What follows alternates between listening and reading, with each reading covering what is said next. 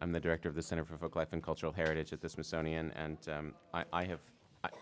I've been asked to be the moderator this morning at this session about representing Blackness in museology. We've got a sort of varied approach this morning, and I think we'll end up having time for conversation. We have some formal presentations, some less formal presentations, and then there should be a good 15 or 20 minutes for conversation, I think. So without further ado, I'd like to introduce Deborah Mack. Good morning, everyone. I'm with the National Museum of African American History and Culture that is scheduled to open in middle 2016 on the Mall. And I came on board less than 3 years ago, about 2.5 years ago, as we began to develop without having a collection. We're building everything. We're building the ship as we sail it, actually. But building really strategic partnerships. Our division is called technically Community and Constituent Services, and what we do is really linked to the founding legislation, the authorizing legislation for the museum, and it really has a central focus of really raising the field, the museum field. African American and African diaspora museum, cultural heritage, preservation, et cetera, organizations and constituent groups.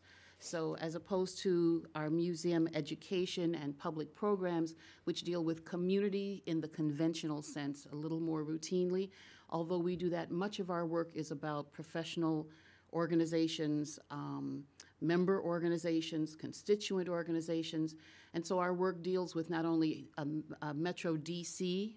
area, which is one that we're developing as a focus, but then it's also national. It's emphasizing regional cultures around the U.S. and beyond.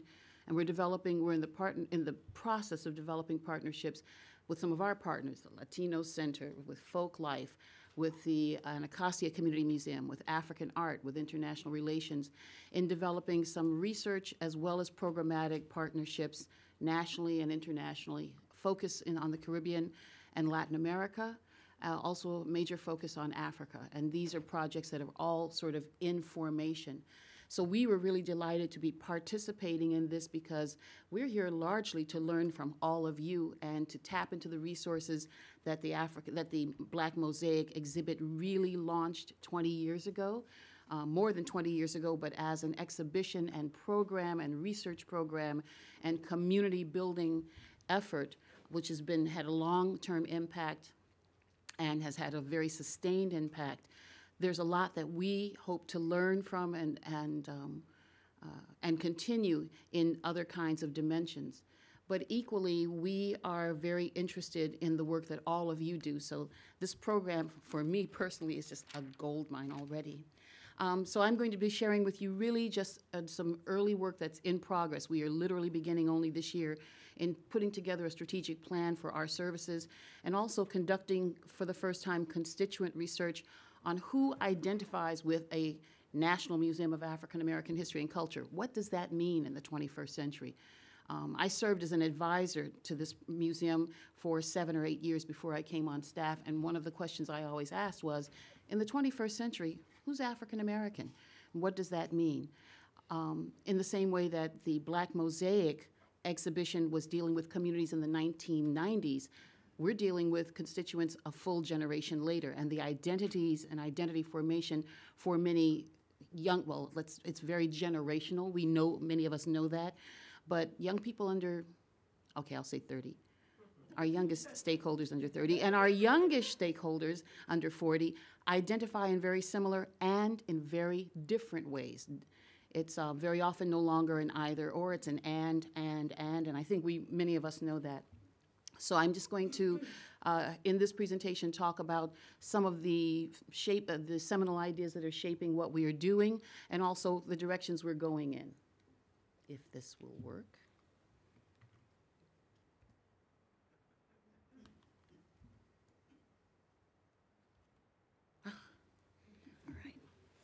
So we do have programmatic and strategic partnership values that are shaping what we're doing, including in our mission and vision, creating opportunities for those who care about African American culture and history to explore and revel in that history. to stimulate dialogue, to illustrate how the African American freedom struggle has impacted freedom struggles around the world. One thing that we already know from our founding audience research is that there's a huge international audience for this. People who are outside the United States who identify and connect with the mission of this museum in many ways. We also want to engage new audiences in collaboration with a lot of institutions, in addition to individuals and communities. Much of this is educational in terms of institutions of higher learning, similarly driven organizations, et cetera, around memory, around preservation, about future forecasting. We are very much, in anything we do, demonstrating the national and global impact of African American history and culture. And of course, this is, as a Smithsonian institution, we're really focused on helping all Americans and non-Americans understand the centrality of African American history to the 21st century. When the museum opened, our museum opened with no collections. We have been collecting since the beginning in the last 7 years. We're now at about 37,000 objects, manuscripts, images, et cetera. But this object was the very first donation, archived, or rather accessioned object into the collection, and it is a stool from a dugout canoe.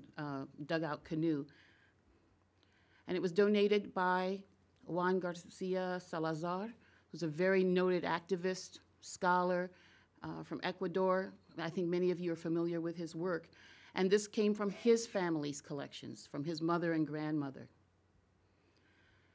And it's one of the examples will be illustrated as one of our core exhibitions as the first thing that people see that's, in a sense, diasporic.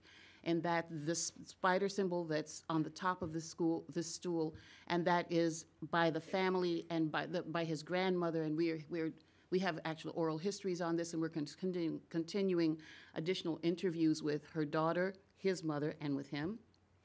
They talk about Anansi the spider. This is of course, a very broadly interpreted symbol. But in the Esmeraldas region of Ecuador, it has power. It had power then, has power now, and resonates as one singular example of this kind of connectedness over time and place.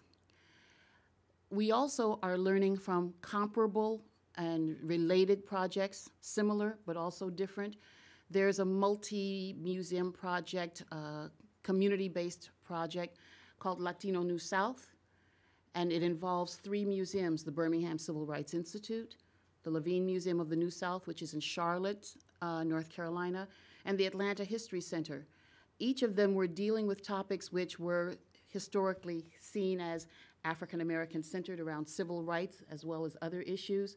And each of them are in locations in urban areas that have experienced extreme hypergrowth in Hispanic or Latino immigration. And these are organizations that thought they knew who they were talking to. They knew that their audiences understood the background of these historical stories that they were trying to share, and the values and the issues. And they have very large new communities that come from a variety of different places. And so in investigating what that meant, they have, in the way that the Anacostia Community Museum has taken on a new mission to address the current reality around it, these museums are doing this as well. And this was a multi-year project that really wanted to explore the ways that the emerging history of these new populations could relate to what they were doing. New opportunities, new challenges, new realities. There were 2 major parts to this: the listening sessions that were in these 3 cities with various community constituents, and the scholarly session, a first scholarly session, and there have been more since then, very comparable to what we're doing here, this mixture of both elements, that really brought demographic, geographical, community-based, value-based, cultural-based information to the table. And there were what they called 6 or 7 major insights that have shaped now how each of them is going to proceed. And I'm going to just run through them very briefly because this will actually be somewhat comparable to the kinds of work we're going to do. Number 1, you can use the word immigrant or migrant, but Latinos in general are here to stay. They are the United States as well, whether people recognize that or not, depending on the location.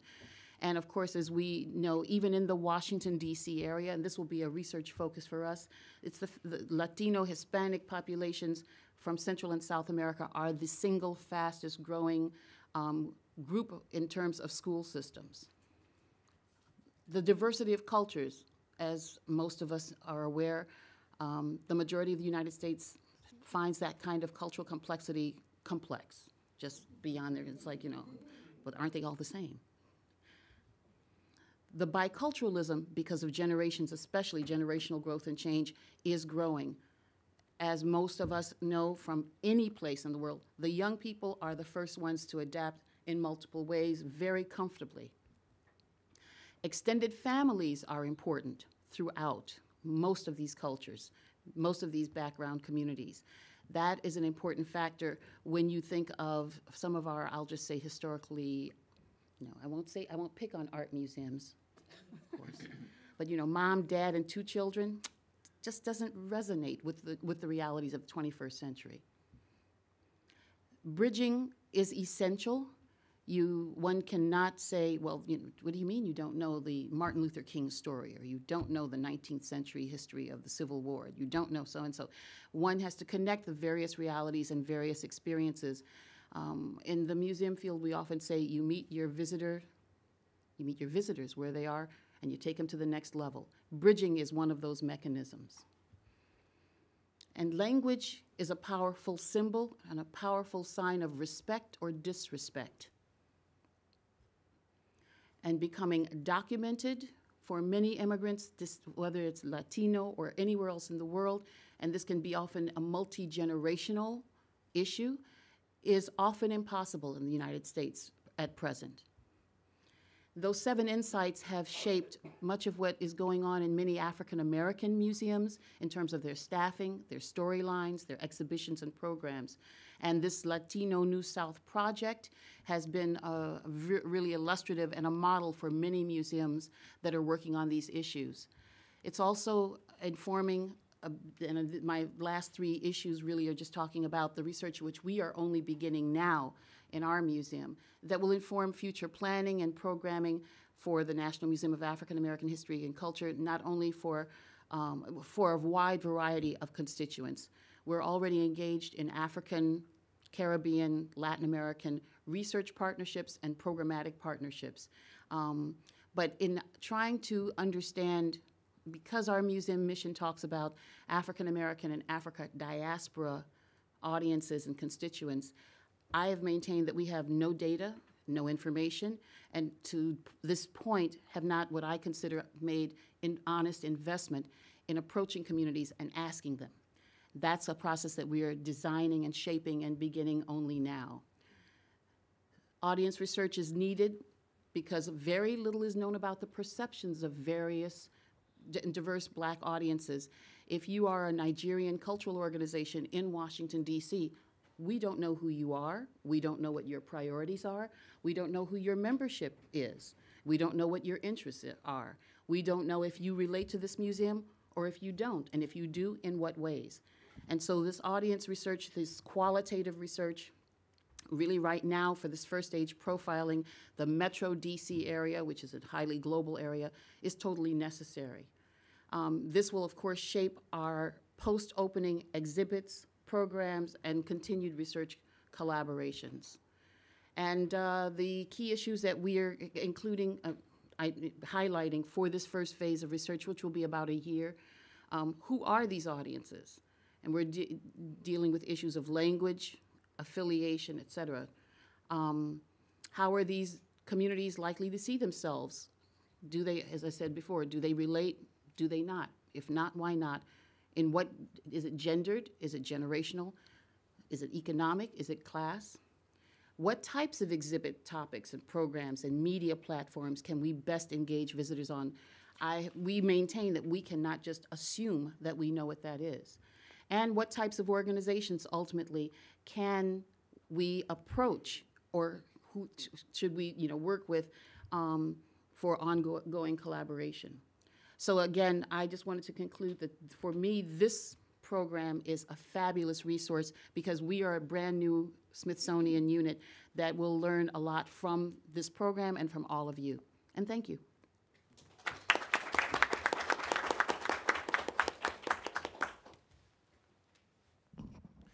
Thank you, Deborah.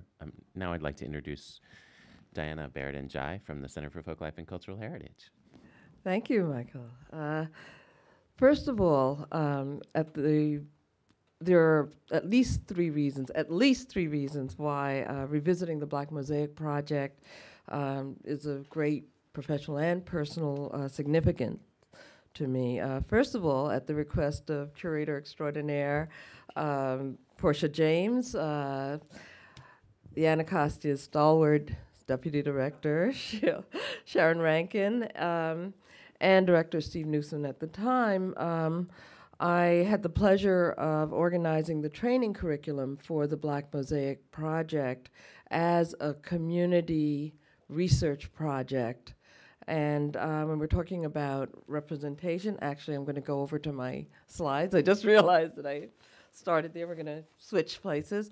But I realized that the training of community researchers was so important in not only providing access to voice, but also to the tools of voice. And I'd been at the time, I'd been a Smithsonian curator for only about 4 years, and I just finished implementing a training curriculum for a project at Folklife to work with community scholars with my colleague, Dr. Betty Belanis, on African who were born in Africa and who had migrated to the Washington, D.C. area, thank you, from various countries on the African continent. So that is one reason. The second reason was, as the daughter of immigrants, married to an immigrant, the stories that were told so eloquently in the Black Mosaic Project are resonant with the stories of my two families. My sister, Marcia Baird Burris, who I think is in the back there, and who's proud to say is an Anacostia staff member. And I can both attest to the ways that our identities as immigrants and as African Americans shaped who we are, shaped our experience, and perhaps even the choices that we made to work in cultural institutions.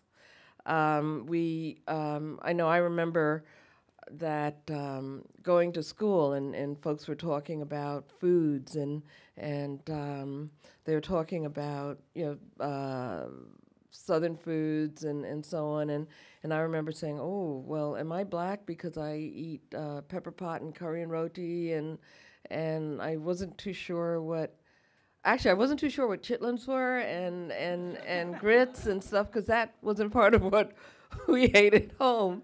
But so I guess all of those, I think, resonated in some of the narratives that were there in the Black Mosaic Project. And third, this forum gives us an opportunity to reflect on the past, present, and project our inquiry into the future concerning the research, representation, and self-representation of African diaspora people. And although I can't hope to cover the length and breadth of African diaspora projects at the Smithsonian, I thought I'd like to do a very quick and brief overview of some of the projects across this, well, at the Smithsonian, mostly actually at the Center for Folklife and Cultural Heritage, but these that help to set some of the conceptual and methodological benchmarks for this work in the space of, I guess, the 9 minutes that go along. And one of the things that's really important is that I think that the center has always seen ourselves as partners with the Anacostia, and we've partnered on a lot of things, but we've also seen ourselves as joined at the hip and being in the vanguard, even when people were saying, what? Community people cannot, objectively look at their own culture. What's that, And so it's been a struggle, and I see Portia nodding there. It's been a struggle to look at in terms of the museology community until recently, when participatory museology is now finally coming into the consciousness of the museum community as large. So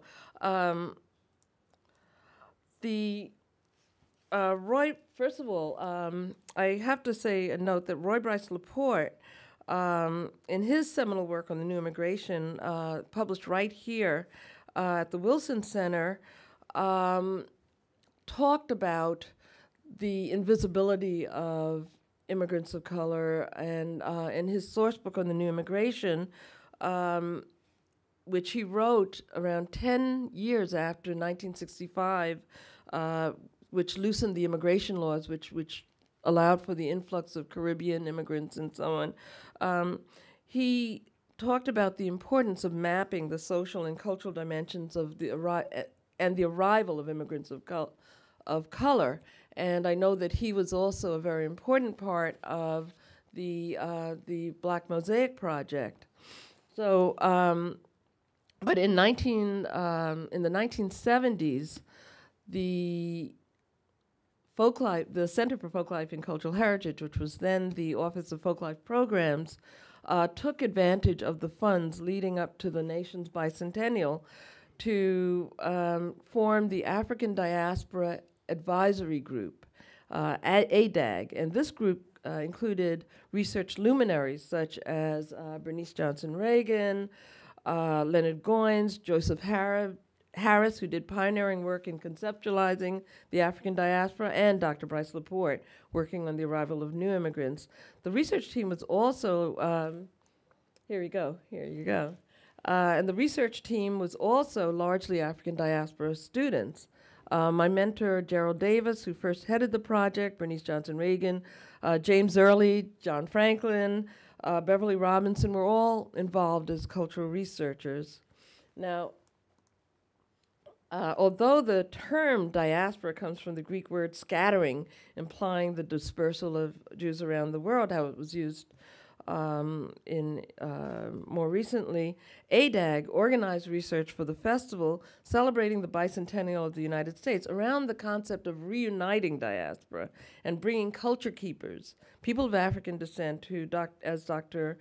Bernice Johnson Reagan said, survived slavery in the Americas, together with artists from the continent of Africa, from Ghana, Senegal, Nigeria, Liberia, as well as from the Caribbean and South America. And the festival was for most of the summer long, I cannot believe that, and represented the concept of diaspora as reunion, as family reunion. And I think that this has been a very important theme, both for the Anacostia and for the Center for Folklife and Cultural Heritage, as well as for some of the newer projects that have been done. The program in African American culture, by the way, at the Museum of American History, took this up, and Niani Kilkenny, who was there for quite a while, developed programs every February that dealt with different aspects of diaspora and the role of African Americans in American history. And of course, Faith Ruffin, who is here, has spearheaded the immigration and migration. The immigration and migration project. So I think that what is so wonderful is that there have been these partnerships that have really enhanced and have really developed out of and cross-fertilized this work. Very quickly, the programs on African diaspora culture at the Smithsonian Folklife Festival, which recently have been partnered and co-sponsored with the African American Museum of History and Culture, have again focused on the idea of diaspora and the various aspects, both the diversity and the continuities of experience within of people of African descent, both immigrants and folks who are descendants of people who came over in earlier migrations.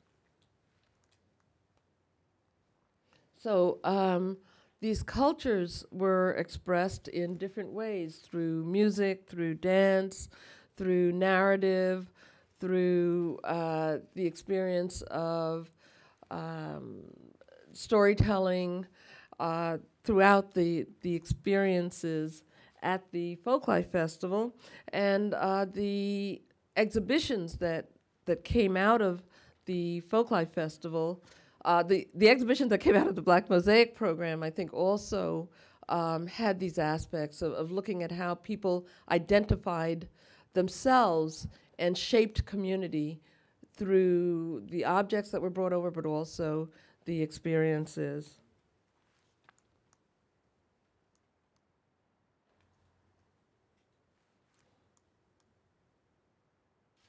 At the same time that the Black Mosaic program was going on, there was a program that we were organizing at Folklife called the African Immigrant Project. And at that time, the entry of people from the second diaspora from the continent was relatively new. I can't believe it's 20 years since it's happened, but we were interested in how there were the interplay between people who were from older diasporas and the newer diasporas of Africans from the continent. And I think that, again, in looking at these new diasporas of African immigrants, we saw some of the same, we saw resonance between old and new. We saw in a very long-term history, ways that people were integrating into this community. And when we talk about, I've talked about African Black Mosaic turning into African American kaleidoscope. And I think there we have to talk about how in the present day we recognize that rather than being a community or a set of communities that is coming over here and establishing themselves as separate, isolated immigrant communities, that there's so much interplay and there's so much change within the communities of African descent, even now. And we're also looking at not only the reunion, but how folks from the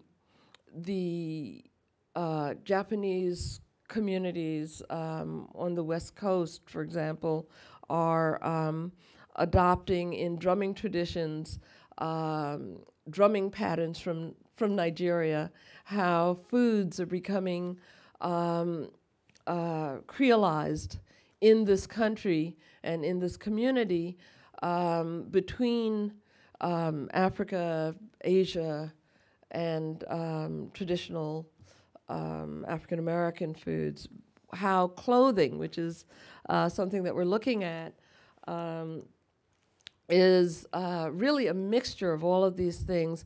And within all of this, the voices of people and the kinds of skills that we can help, that we can facilitate as museum people in building among communities to record their own histories, our own histories, to take these skills back into communities, to create community museums, to create exhibitions in churches and schools, and to train young people in the skills of the critical thinking skills involved in recording narratives and so on, are really part of this new museology, which the Black Mosaic project was really a pioneer in. So,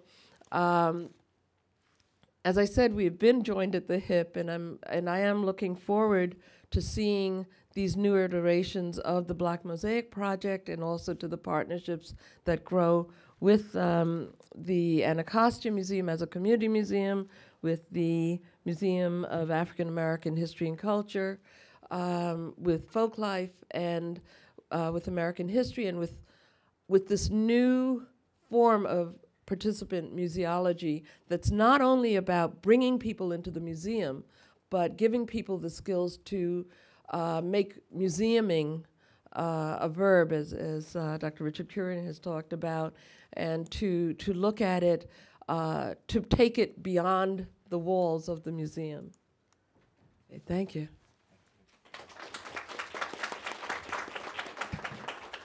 Thanks, Diana. Now it's my pleasure to introduce Carmen Ramos, who's a curator at the Smithsonian American Art Museum. Thank you, Michael. It's a pleasure to be with all of you. And I've been at the Smithsonian American Art Museum for just 4 years, which seems a very short period of time, given that I've met people who've been here their whole careers. And I am the first named curator for Latino art at the Smithsonian American Art Museum, and in part of a larger cadre of Latino curators that have recently come on board at the Smithsonian and are embedded at different institutions that are really kind of focusing on Latino art and culture and really integrating that throughout the institution. I'm very thankful to Ariana Curtis, who's a wonderful colleague, for inviting me to present at this forum that reflects upon the important work of the Anacostia Museum, which 20 years ago organized the Black Mosaic, an exhibition that tackled diverse blackness in the nation's capital. The questions posed by the Black Mosaic about the impact of migration on national and transnational belonging, race, and personal and group identity,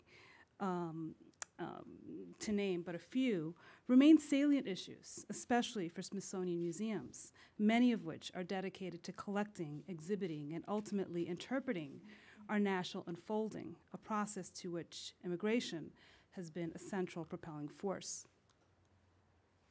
In the mid-1990s, the Anacostia approached these questions by capturing the testimonies of migrants themselves, displaying their material culture, and offering historical accounts of the ways in which Black migrants, including many Afro-Latinos, established communities and networks in Washington, D.C.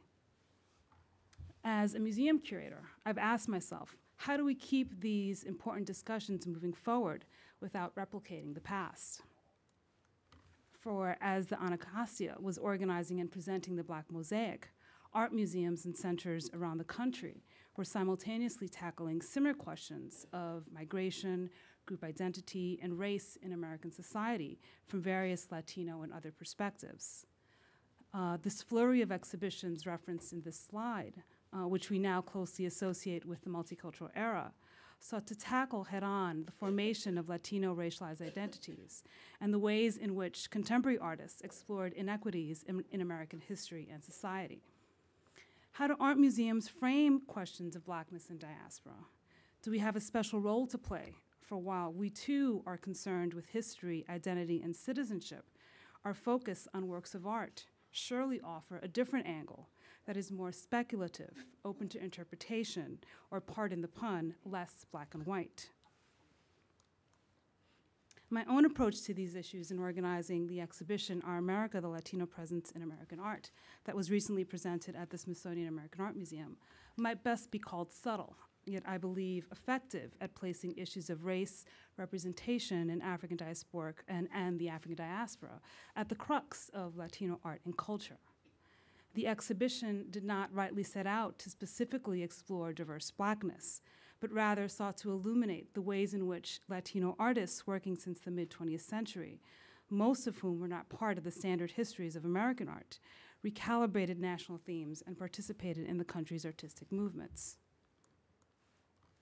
By looking at recurring themes of American national identity and expression from notions of expansionism, migration, popular culture, and mid-20th century abstraction, and looking at these issues through the work of Latino artists, Our America put forth ideas about how fundamental concerns of American experience and expression are unsettled and multi-perspectival. In using the term Latino, the exhibition embraced an aggregate and strategic construct that refers to US-based communities with diasporic ties to various Latin American nations, as well as those of incorporated populations such as Puerto Ricans and Mexicans in the Southwest around 1848. Even as people of African descent are very much part of the construct Latino, Our America did not section off works that explored issues of race, representation, and African diasporic culture, but instead wove these concerns throughout the fabric of the exhibition, repeatedly exposing viewers to these issues from a number of angles. Our audience, for example, encountered the abstract works of Freddie Rodriguez, whose tall and slender canvases that feature bright and zigzagging lines meant to evoke the energy of Latino musical expressions in New York, such as merengue and salsa, which the artist saw as rooted in African musical traditions, a fact conveyed by his chosen titles, Carnival Dance, African Love, and African Dance. Viewers saw Sophie Rivera's large-scale and direct photographs of Puerto Ricans who traversed New York City.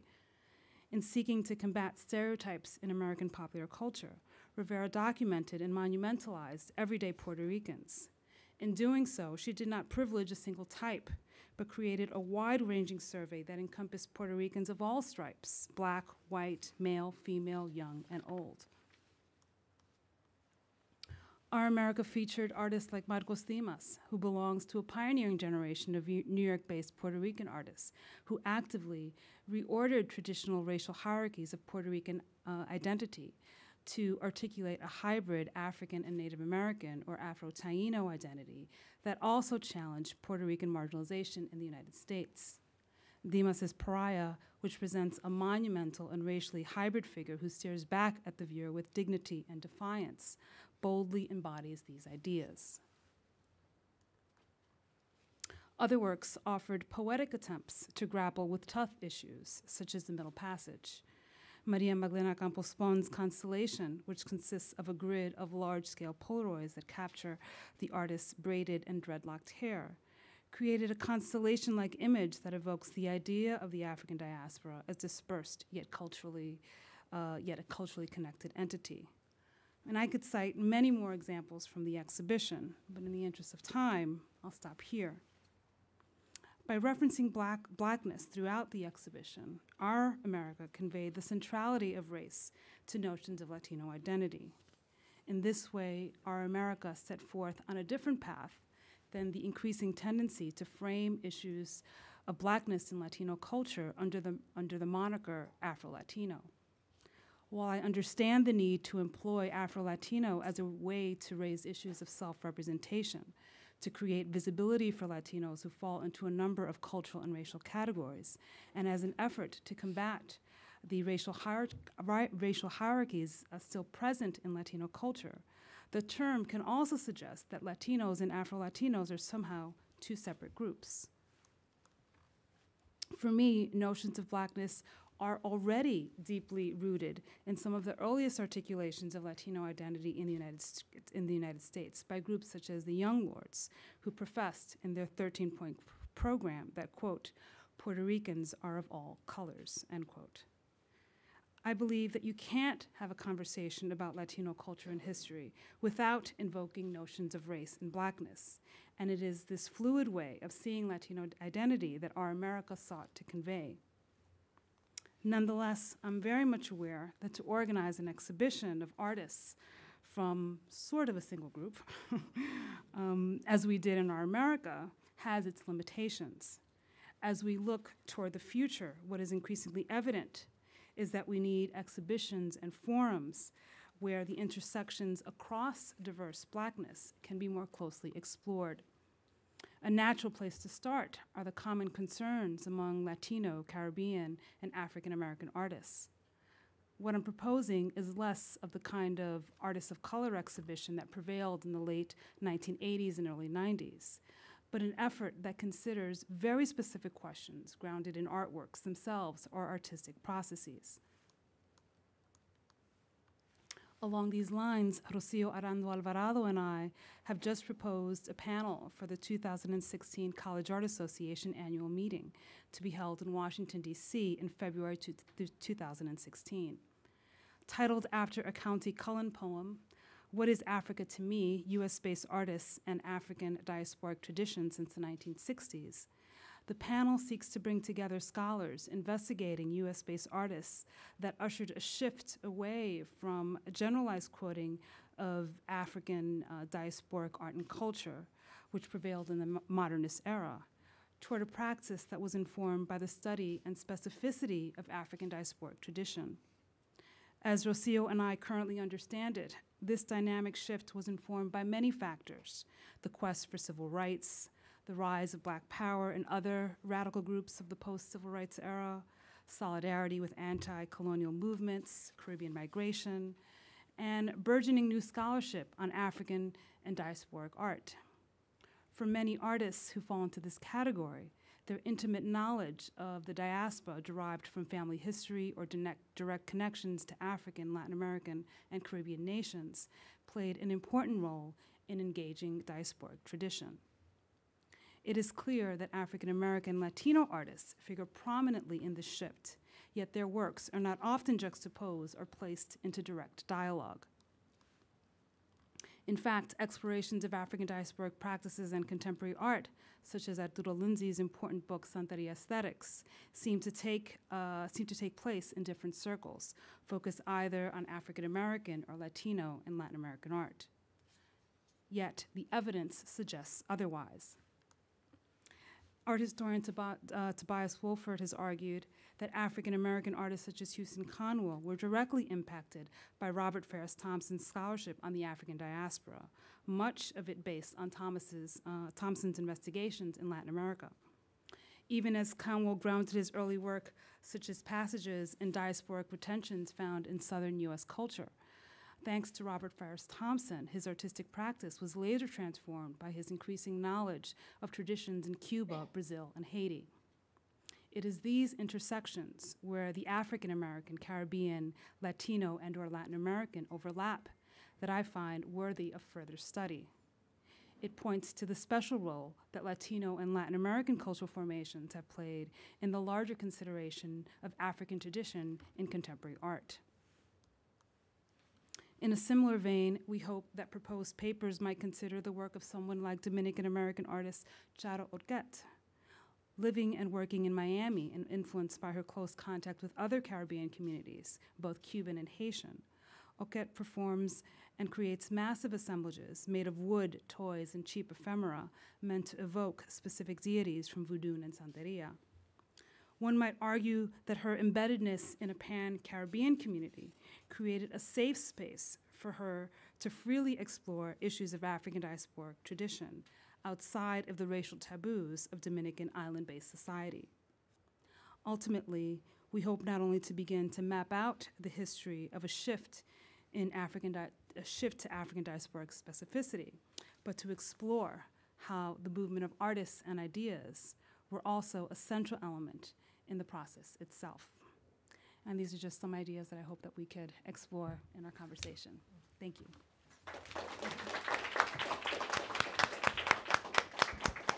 Thanks, Carmen. So I was originally thinking that I would just moderate, but my colleagues have suggested that I should say a few things. Like Ariana, I am at the Smithsonian because of the Black Mosaic Project. I came here to work at the Anacostia Museum in 1992 for Portia James.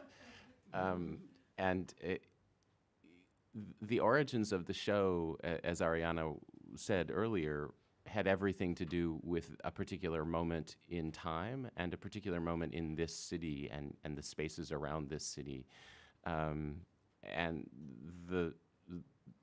She eloquently put it, ethnic and racial tensions were very high at the time, and it was quite remarkable. I had been working in the Afro-Cuban community here for a number of years before I came, and when the riots happened, and phones weren't working and people were really scared. So these are very real experiences that many of us still live with. I actually live in Mount Pleasant still, so it's something I think about with some regularity. The relevance of the project, I think, at the time and still now, can't be understated, I don't think, or rather can't be overstated. There was a deep desire by those of us working at Anacostia, and that included people working on this wonderful advisory board. They included Faith and Diana, but there was a really deep commitment to making the Smithsonian a more inclusive place. and to bring stories that had been excluded into the conversation and provide that platform, which is, as Diana said, is very much been the ethos of the center for a very long time as well. I didn't realize it at the time, but it's quite clear to me now that we at Anacostia were borrowing the community scholar model that had been being developed by Folklife and by other places as well, but really developed extensively by Folklife. And that work is fascinating because what it requires is the formulation of a shared formulation of the questions. The scholarly community comes with a set of questions and puts those out with the community in the community conversation, and the conversation changes the questions that are being asked by the research, and that's, I think, really important to underscore. In the end, the questions that we were answering with this documentation and with this exhibition were driven in part by our curiosity and our concerns, but extensively by a deep and ongoing conversation, to the point that in most cases we were not actually doing the interviews or taking the pictures. We were having community scholars do that work and relying on them, their knowledge of the history of their communities, their knowledge of where to find knowledgeable, sort of remarkable tradition bearers and artists and spokespeople in their communities.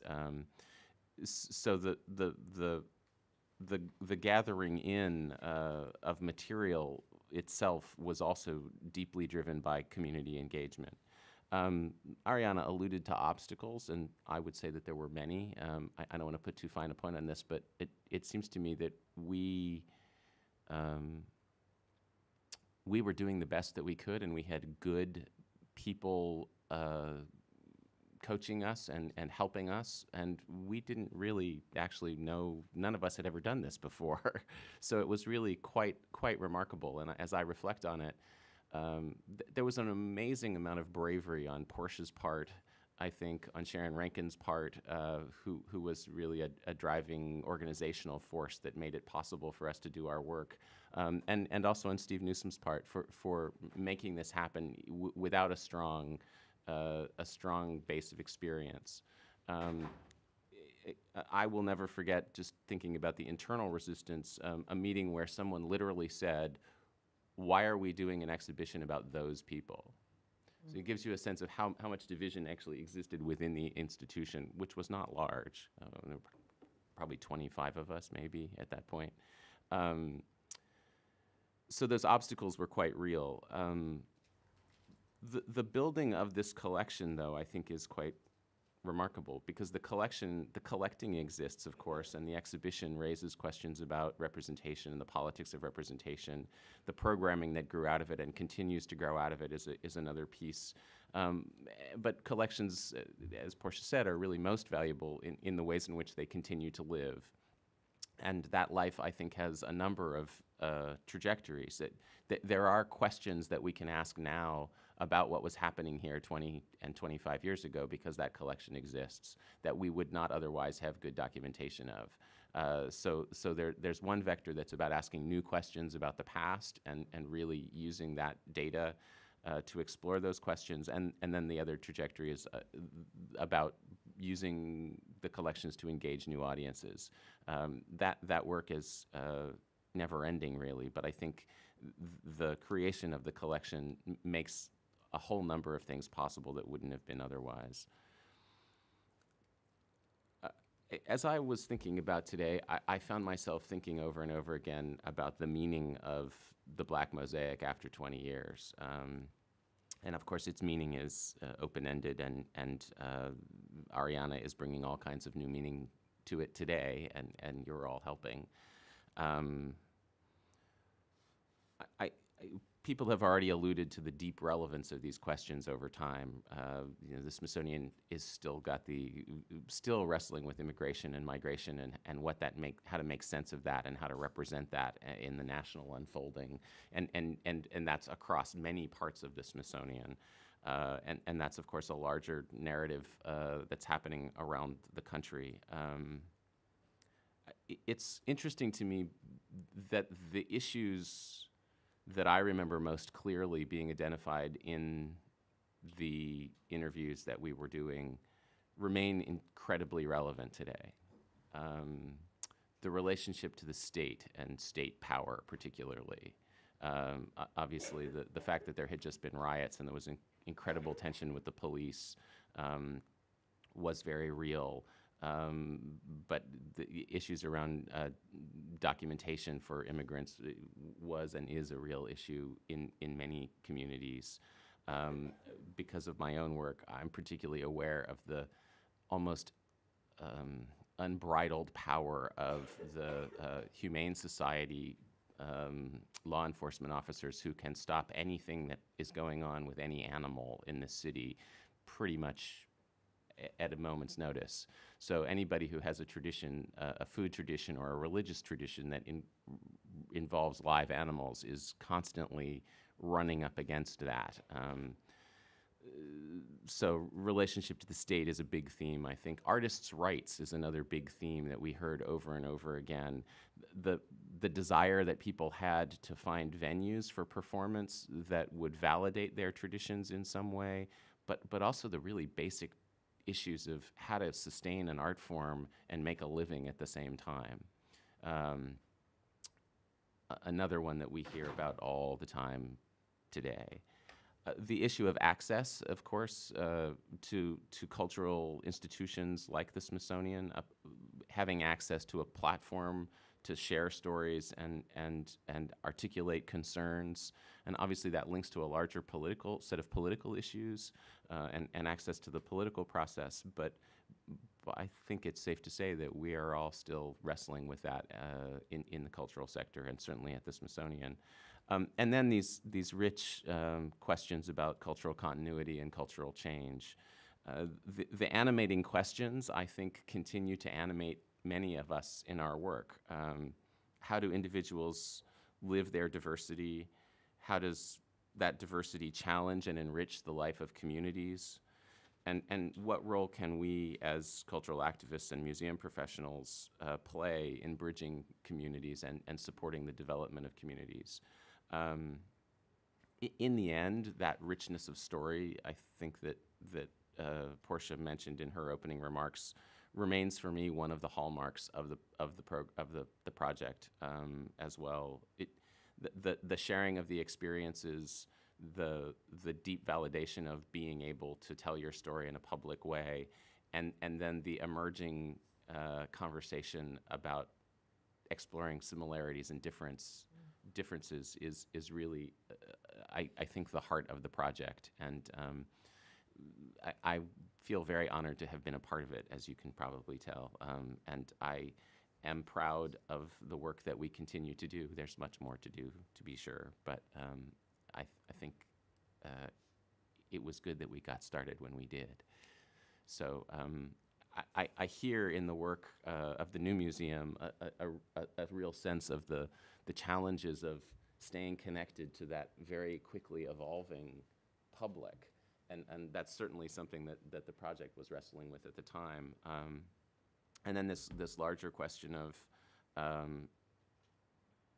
how to explore these questions and represent them to the public in different formats, in different genres of presentation, exhibitions, programming, books, conversations, charlas, tertulias, lo que sea. I mean, that space is, and trying all of those different spaces, which are different for different topics. They're more appropriate for certain ones are more appropriate for different topics than others. And then the leadership of asking specific questions, you're moving the conversation forward and speaking about your future, I think is really rich in today's conversation, and I applaud that. So are there questions? Yeah. I have a question. Well, first let me say that it's so impressive to hear. Excuse me, there's a microphone and sorry. being brought to you. Thank you. Thank you. First, it's so impressive to hear about what you've accomplished in the past, what you're planning for the future, what you project for the future. And as you were all talking, I had two questions that kept coming to my mind. And the first is the diversity that you all champion is it reflected throughout the Smithsonian in the hiring? There are many, many, many jobs at the Smithsonian, all the member institutions, and Dr. Ramos mentioned that some of her colleagues have been in their positions through their whole careers, so they must be pretty good positions and perhaps well-paying. So I wonder about the diversity throughout the hiring within the Smithsonian. And my second question is about the diversity in who is able to benefit from all these wonderful programs. Who attends the various museums throughout the Smithsonian? Is there diversity there? Is the diversity you champion reflected in who gets hired and who attends and takes advantage of all these wonderful programs? Thank you so much. Good question.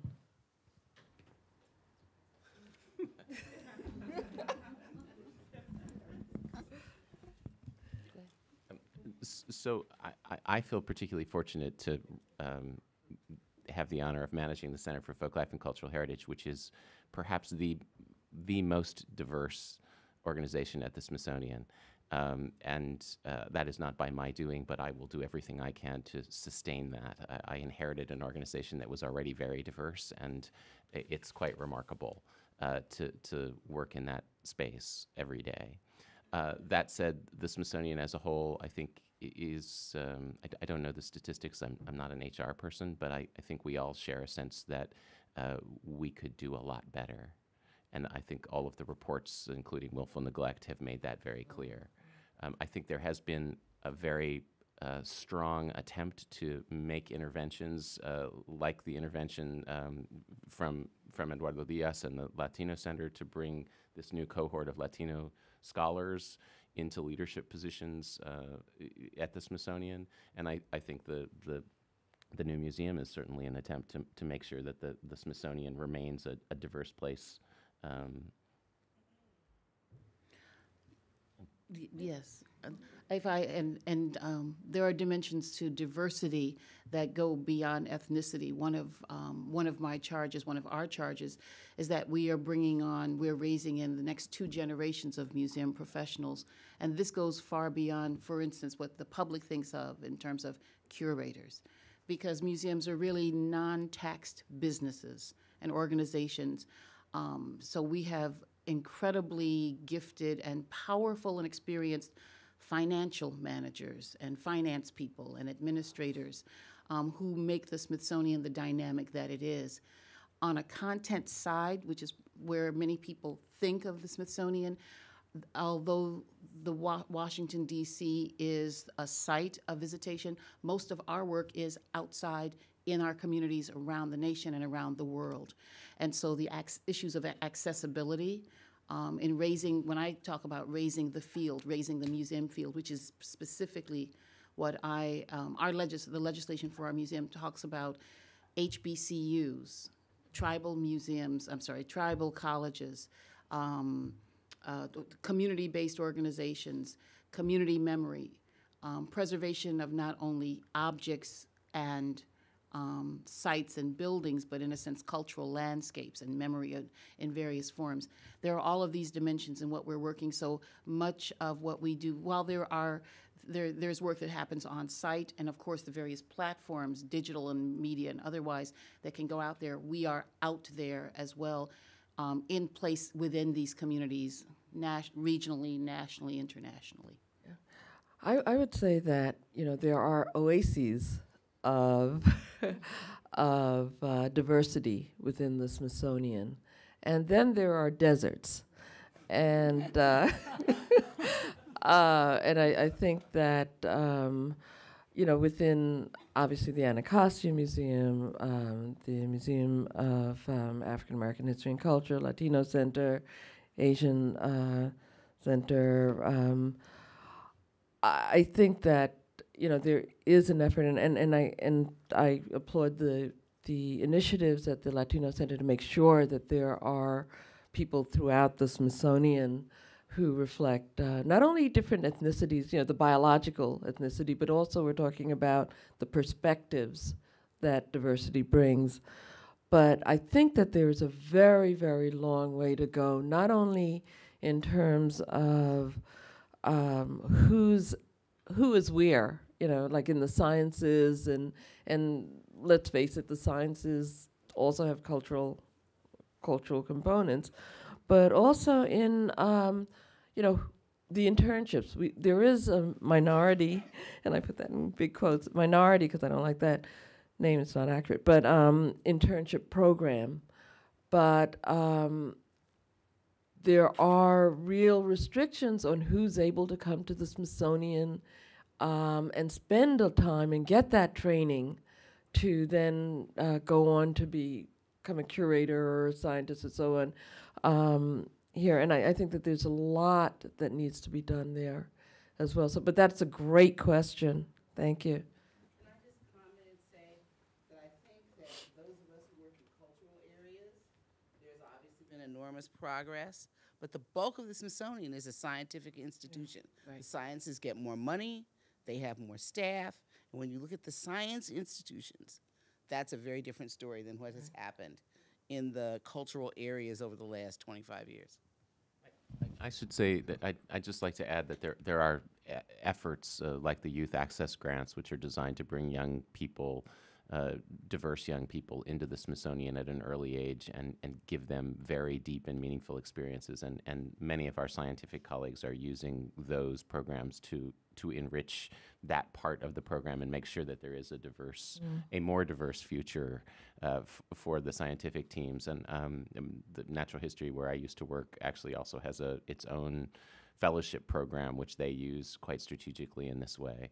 And I'm happy to say that the Center for Folklife and Cultural Heritage has as one of its goals, as part of our capital campaign, $1 million fund that would do just that, so that we could make sure that the most deserving people, regardless of their economic situation, could come and participate in the training that we provide. I think I'd also like to concur that I think the Smithsonian has a ways to go in terms of diversifying its staff. And as someone who's relatively new to the Smithsonian, it was pretty much shocking to me when I arrived. I was like, whoa, like, where are the Black people? I literally asked myself this question. I'm like, where are they? I don't see them. So it's quite shocking.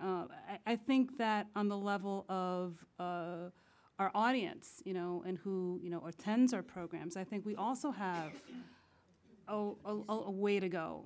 I wish we had a Deborah Mack at the Smithsonian American Art Museum that was exclusively focused on Latino constituencies, because I think that, a curator can't do it all. It's not my job to really build audiences in that way, I'm interacting with artists. I'm focusing on exhibitions, scholarship, and all of that. You can't add on top of that, developing our audience. That's too much. We need other types of professionals throughout the institution that are really focused on doing that. I just wanted to address the second part of the question also that you talked about, the diversity of the folks who show up for the programs.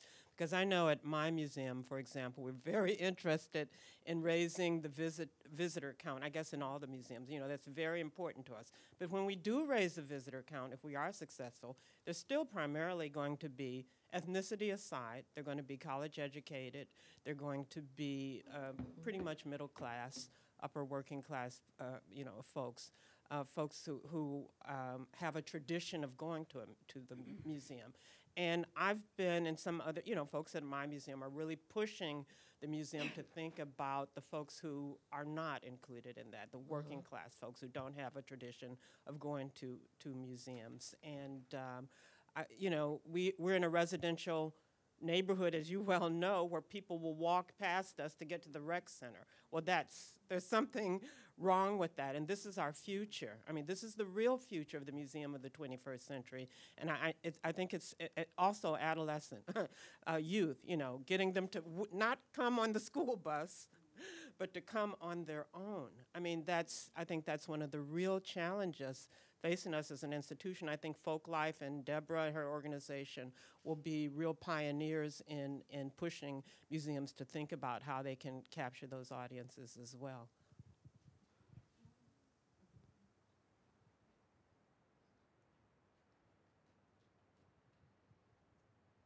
I think I've been at the institution almost 30 years. It's come a long way in terms of African Americans. In terms of high-level management, We have a long way to go for any minority, and that includes Asian, American, Pacific heritage.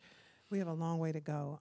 If you look at some of the areas of expertise, I'm a special events manager. I am one of two out of all of the museums, minorities in the whole group of special events managers in the institution. So I feel like we have an awful long way to go. In terms of people coming in the doors, the demographics at the Anacostia Community Museum, surprisingly, we have a very mixed group of people coming through the doors, particularly for our history programs and our family programs. We have people traveling from Richmond to come down for some of our family activities, and the diversity always just knocks my socks off. I'm always very grateful in the areas that we've come at the museum in terms of bringing in all groups of people and being inclusive in the programming that we do. So I just wanted to mention that. Mm-hmm.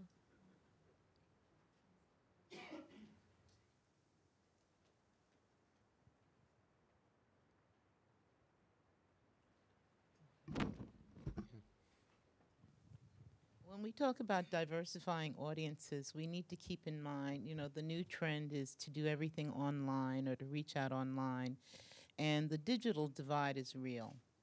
We need to remember that a lot of minority communities, their primary source of information is radio.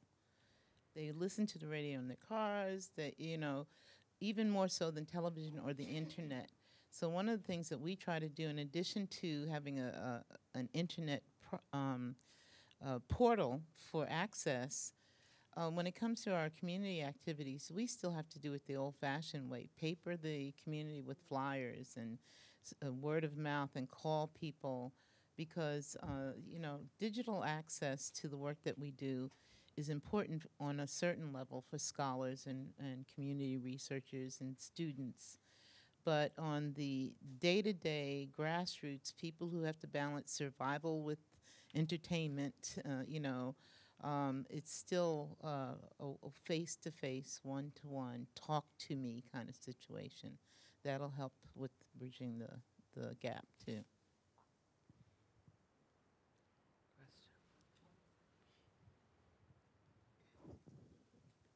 I manage the Intern and Fellows Program in American History, and I'm also Deputy Chair for the Smithsonian Latino Working Committee. And I think the issue that you're bringing up is very real for me and what I do every day. It takes a lot of effort, resources, monetary resources, in-kind resources, to really do what we need to do to make the change. And what I'm getting at is outreach. Like, we need to get out. And at my museum, I've been empowered to do that over the last 2.5 years, and we've made some strides.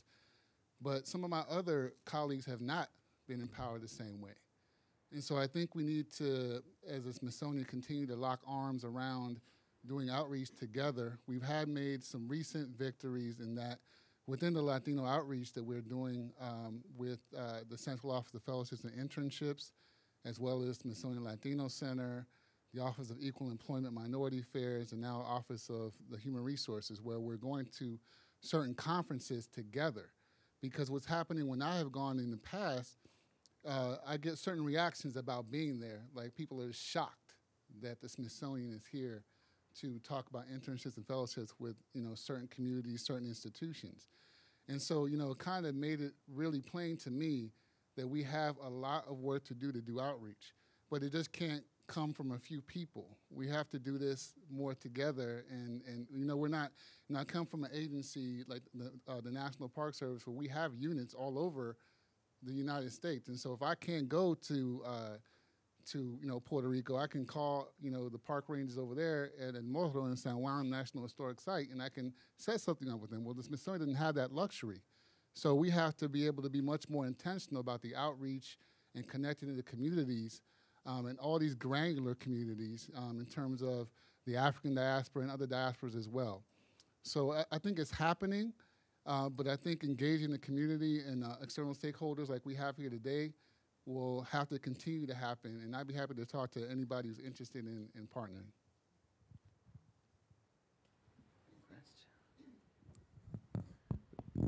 I had a question for the panelists, and that is, I know that often when we're doing work and we're developing projects, you know, there's a conception we bring as cultural workers or as researchers or scholars that to me seems, you know, when we frame our projects or we frame the exhibition, that's where a lot of the thinking of the scholar comes out.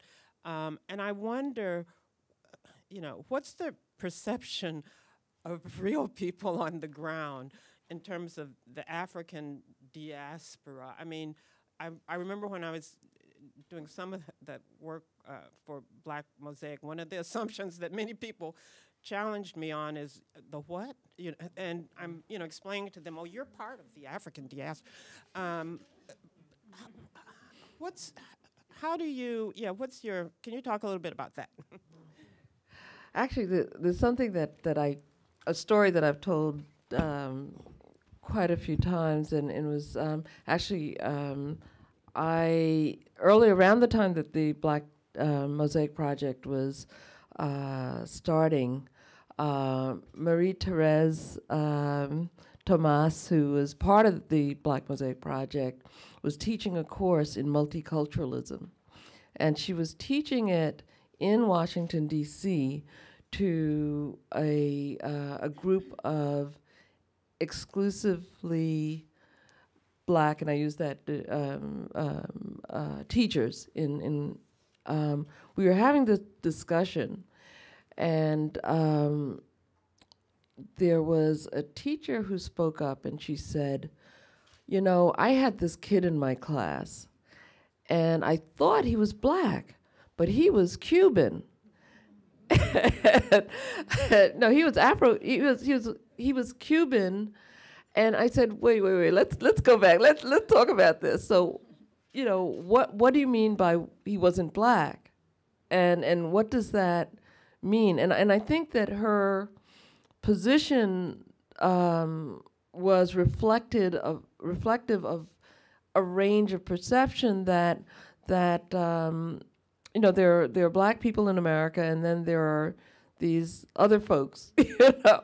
And I think that it's still, unfortunately, or that there are divisions that are very siloed between communities of African descent, between communities that are Spanish-speaking, and I think that these are still challenges that we have, and I think that one of the best way to deal with some of these challenges is through using the convening power of museums, not only the exhibition power, but the power to convene and have these kinds of dialogues about, you know, what is American, what is African American, and how do these things come together? But I think that it's an ongoing issue that I don't know, in the work that I've done, and we've done together, that comes up all the time. And I don't think that there's I don't know how much change there has been over the years, and it's something also that Roy Bryce Laporte, actually rereading the source book, brought up as well, about the perception, both internal and external, whereas we're grouped together. And one thing that I wanted to say before, you know, the folks who are getting killed because they look, you know, Black men who are getting killed because they look Black. I mean, people are not saying, well, where are you from? And, you know, when did you come over, and what's your education, and so on. And there are real issues of survival that I think supersede in some cases the specifics. But these questions of who we are really very relevant in that way, and these discussions are.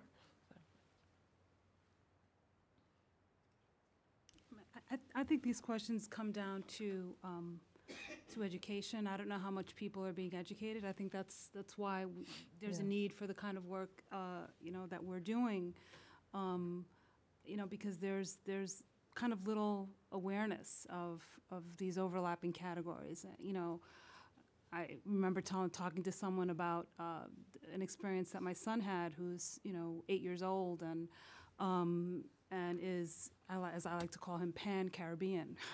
his father is of Trinidadian descent, and his first name is Esteban, so he's Esteban Alfred, and he was going to be, someone came into his classroom to assess him for learning disabilities, and they looked at his first name, and they picked out the Guatemalan kid in the classroom, because my son didn't necessarily look like an Esteban, I guess, to them,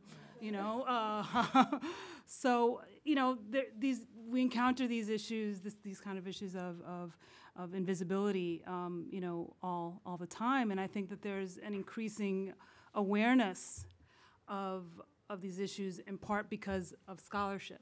So the work of Juan Flores, for example, around the issues of the category of Afro-Latino is really raising these issues, and that effort, I think, is very much connected to the grassroots.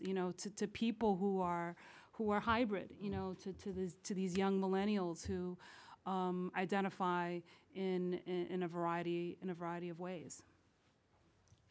Just one comment I was going to make, which is that I think, being maybe among the older people in this room, I think it's important for scholars to understand that the language that we use, like African diaspora, is very common to us.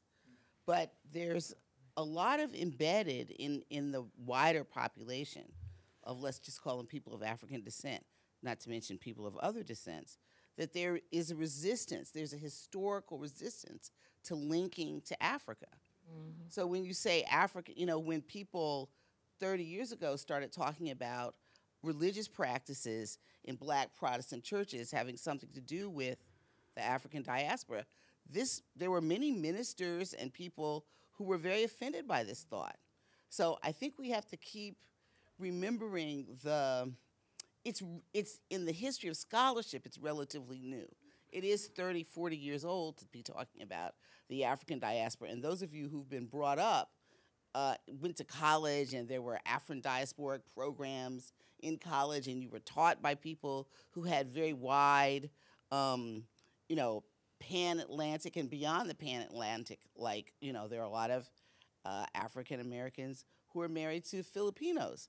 There's a very, very wide, worldwide diaspora of people of African descent who are linked in very complex ways, which I think as scholars, we are, there's several generations now of scholarship about this, but I don't necessarily, when I'm working with various kinds of communities in different regions that have different demographics, the knowledge of that and that connection and the sense that it is positive, that there is something positive about that connection, I think is still in unfolding in communities across the country. And that has a much, that has a 400-year history. It's a much longer history than the history that we've been struggling to understand and to articulate, and that artists have been struggling to understand and articulate, and that writers have been struggling, and musicians.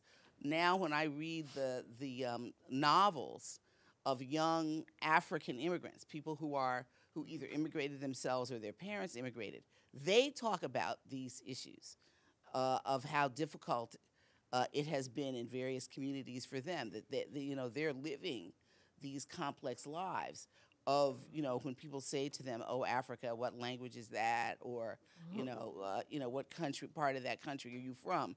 In their immediacy, they're struggling in a way that I think that those of us who've been working in this area for a long time recognize that there are a lot of social barriers for ordinary people to just come to this understanding, which is now so fluid for scholars and so resonant and so complex.